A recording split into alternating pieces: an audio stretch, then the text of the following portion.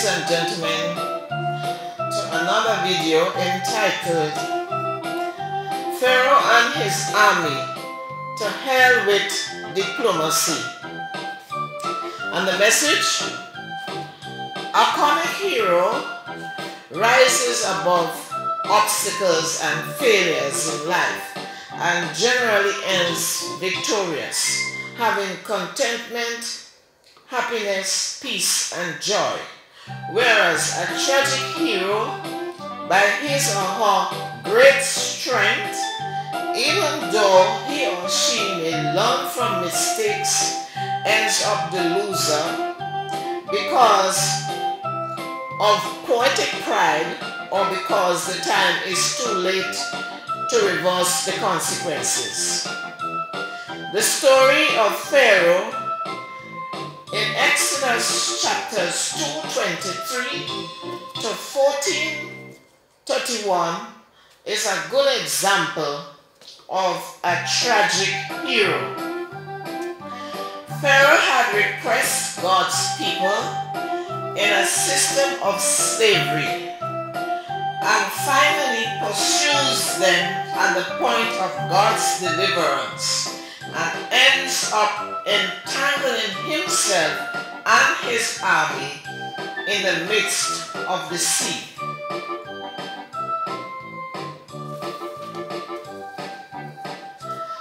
The dilemma. The children of Israel are succumbed to slavery in Egypt. Three factors are involved. One, fear. The children of Israel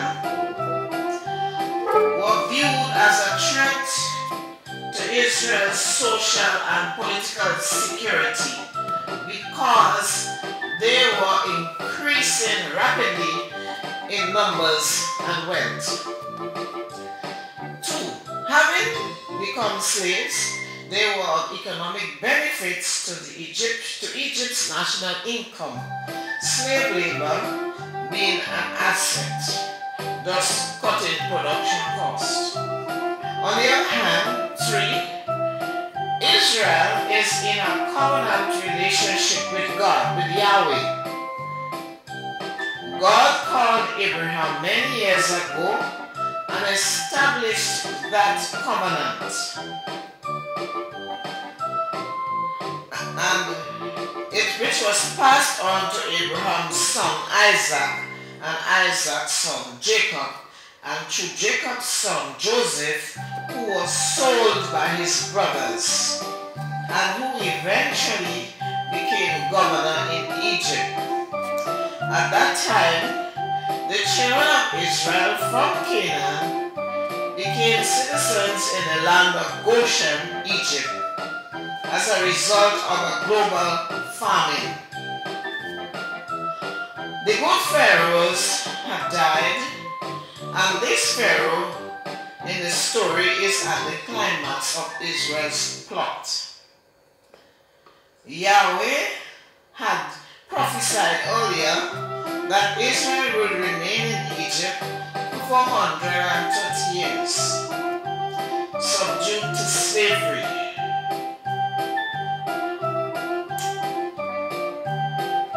However, the time has come when the prophecy comes to a termination and Yahweh is ready to deliver the children of Israel, whom he calls my people, according to Exodus chapter 3, verses 7 to 10. God sends Moses and Aaron to Pharaoh to announce Israel's departure. Moses and Aaron declares to Pharaoh, "Thus says the Lord, the God of Israel, let my people go, that they may hold a feast to me in the wilderness." Exodus 5:1. Such a declaration is reproachful to Pharaoh. The pharaohs of Egypt were gods, deified deities whom the nations worship. This pronouncement of an unknown God who claims the children of Israel sounds ridiculous, yet at the same time intensifies feelings of insecurity in Pharaoh as he asks, "Who is the Lord that I should heed his voice? I do not know the Lord." Verse 2.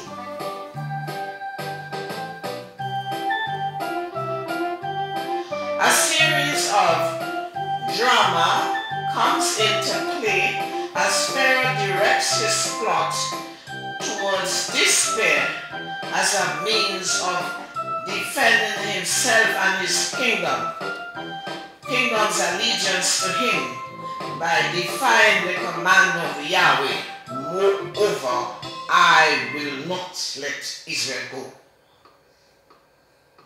To demonstrate his defiance, Pharaoh commands that Israel's burden be increased, which heightens as Moses and Aaron continues to plead for Israel.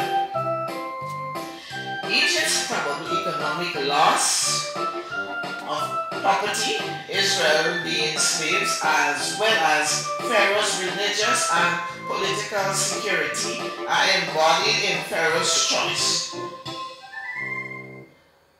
Notice Pharaoh's accusation and behavior towards Israel. You are idle.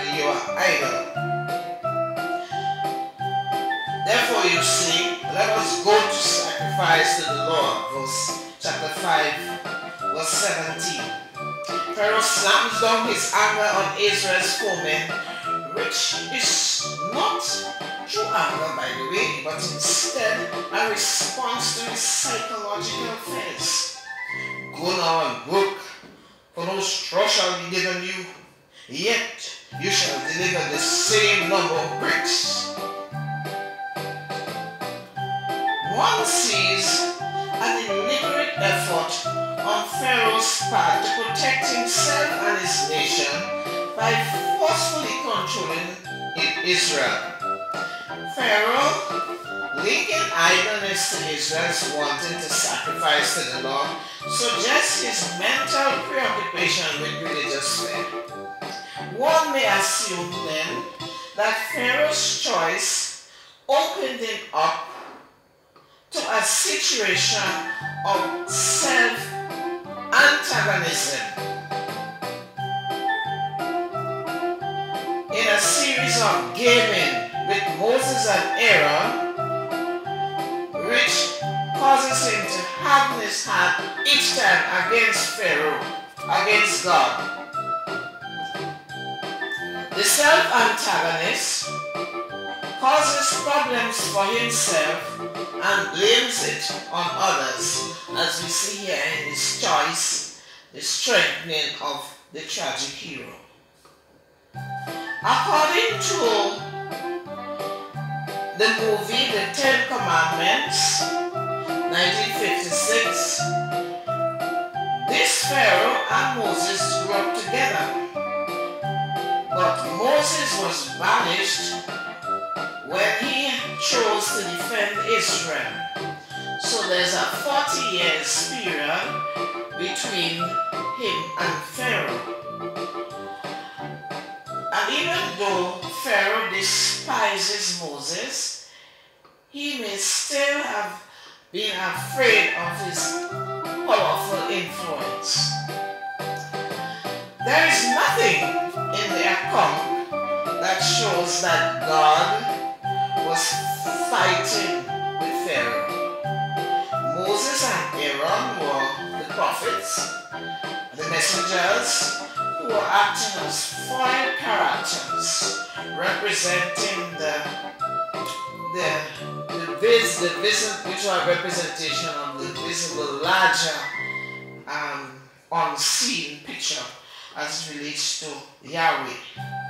What I see God doing is demonstrating his superior deity He, being of the highest universal rep or dimension, and Pharaoh being of the lowest. All the miracles performed in the palace by Moses and Aaron and Pharaoh's magicians, and even the plagues were manifestation of this fact.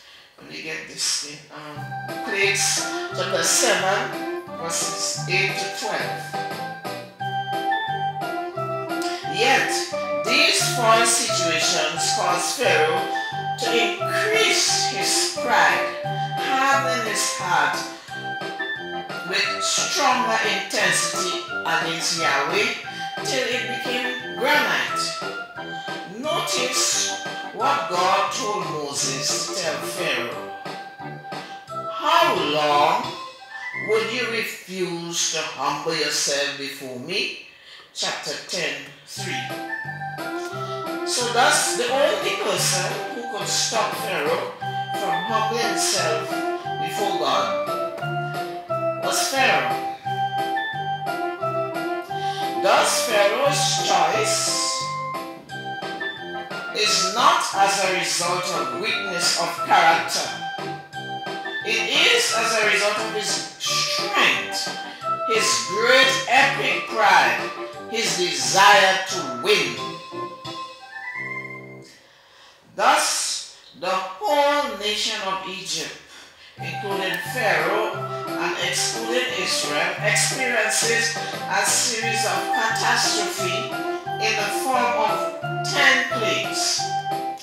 You see this in chapter 7, 17 to 12, 13, as a result of Pharaoh's choice to defy Yahweh.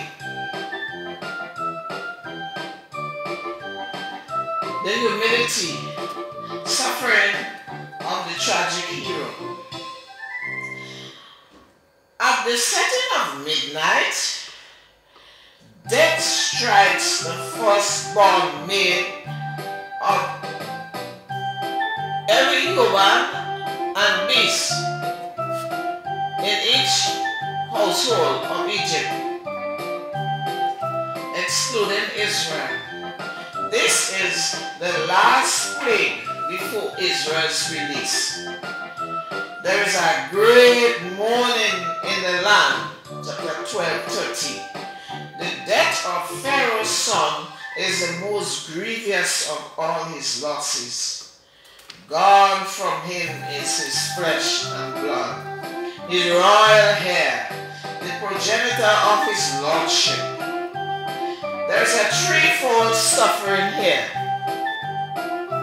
1. The loss of Pharaoh's son. 2. The guilt felt in the mournful cry of the land. Pharaoh's action is to be blamed for this first tragedy. And 3. A terrible fear of the immediate presence of Yahweh at night. Thus, Pharaoh not only suffers for the loss of his son, he is also mentally tormented by the outcry of the people.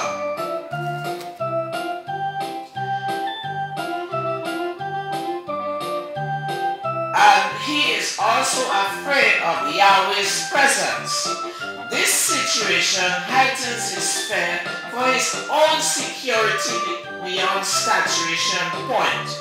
Thus, the internal or psychological setting of Pharaoh's mind seems a blend of deep melancholy and guilt, interwoven with extreme apprehension. His brain, more or less, must have resembled the scenery of the core of the earth.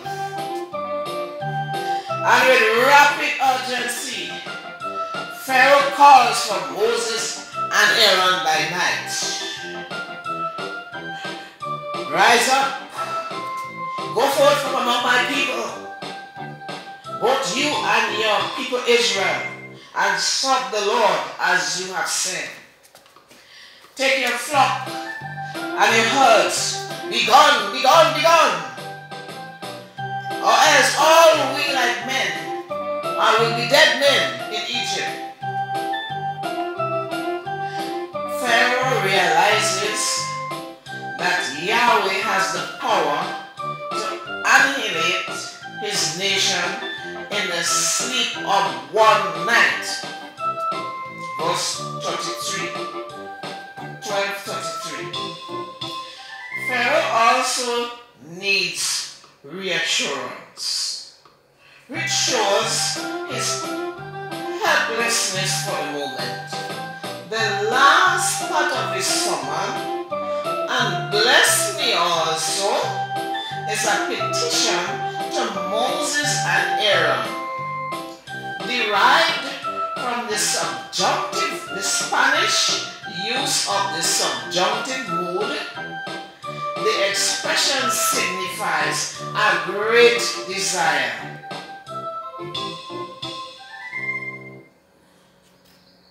Self-realization and pullback.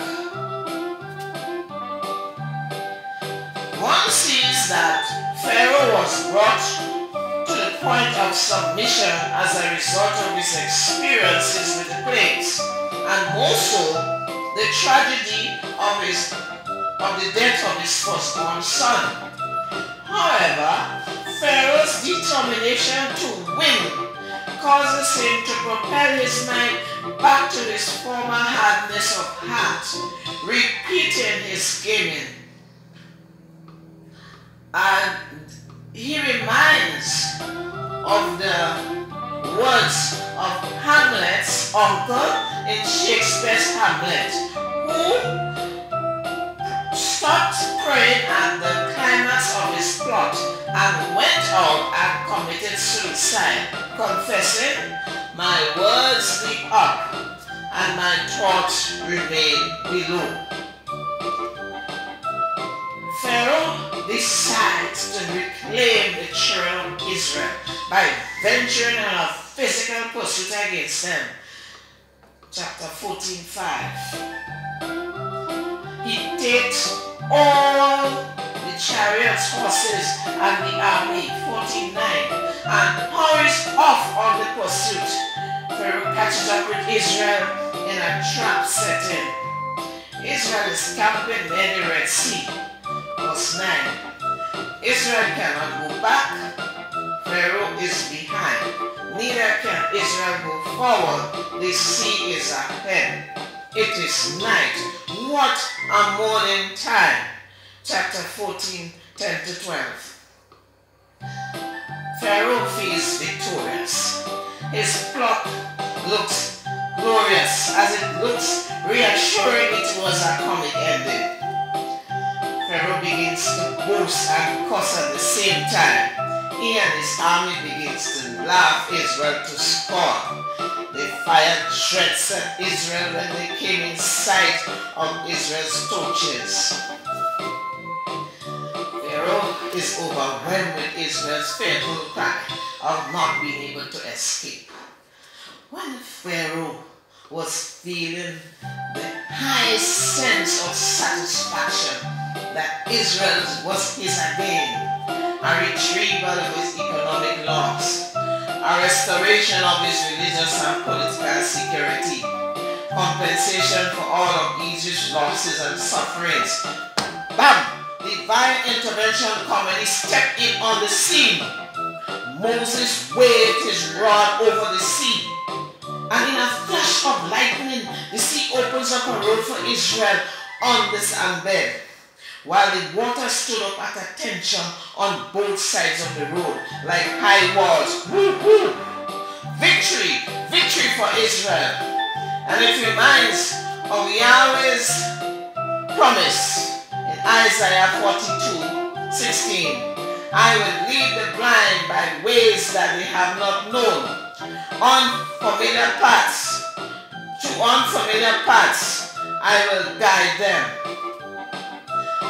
Pharaoh and his men are caught up in a blaze of situational irony. They are stupefied. What a devastation of expectancy. Nobody would expect such a miracle at such height of triumph. Unbelievable. Pharaoh and his army seized the heads and torches of the children of Israel rushing through the open pathway. Pharaoh nearly bent forward off his chariot from the intense spasmodic jerk he injected into his pouch as he makes a final leap to grasp his crashing hope as his plot despairingly looks towards the abyss of death. Pharaoh and his men follows Israel entering the seabed, but the chariot's wheels begin to sink into the sand, retarding their motion. When Yahweh was satisfied enough that Pharaoh and his army were a good way into the dry sea,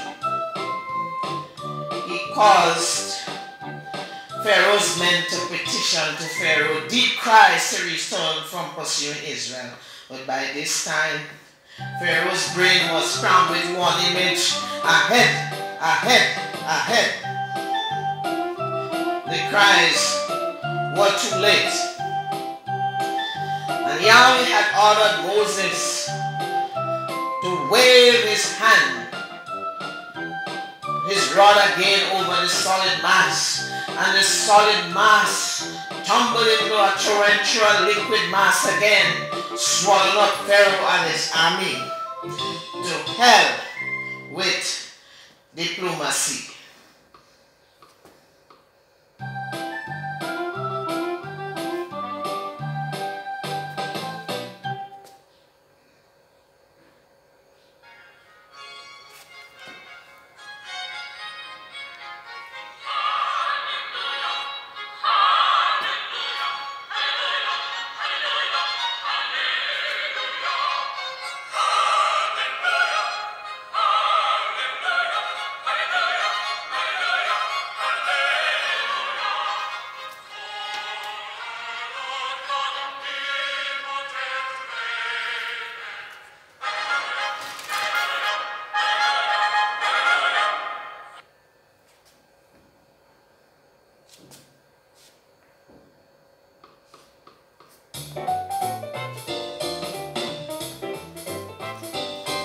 The call.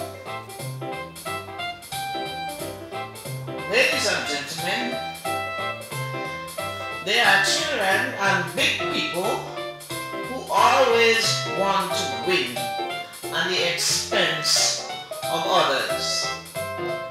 That is a bad practice, which could lead to hardness of heart and insensitivity to others' feelings. This can not only harm others, but one could lose out on God's salvation. Revelation 19 and 20 tells of the tragedy of sin in Earth's history will end when God wipes out Satan and his angels, the beast, the false prophets, and all who rebel against God's government. And we are all admonished to be open to and obedient to the Holy Spirit. In Hebrews chapter 3, today, if you hear his voice, harden not your heart.